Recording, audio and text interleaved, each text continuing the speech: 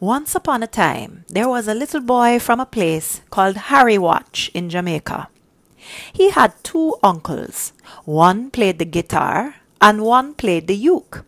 He used to sit and watch them play. When he was about 4 years old, he tried to play something on the guitar when his uncles went to work. But the guitar was too big for his little hands, so he tried to play the uke. He kept on trying to play every day they left home, until one day he tried to move the strings, and they found out that he was touching the instrument. So they chastised him for it and warned him not to touch it anymore.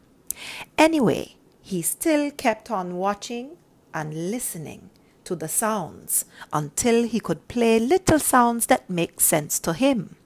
So he made a little guitar out of a sardine can all by himself and tried to practice what he heard from listening to his uncles playing and what he heard on the radio.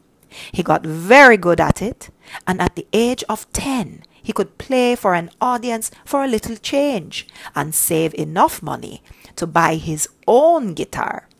When he was 16 years old, he was playing well enough to play in a band, and now he travels the world making music for everyone to listen to.